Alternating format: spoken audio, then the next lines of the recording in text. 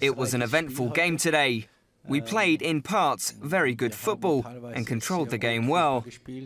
Then after 3-2, we lost our consistency a bit. Then they drew while we were defending badly. We were not organised, but all in all we are happy. It is a victory. We wanted those 3 points, so we are happy.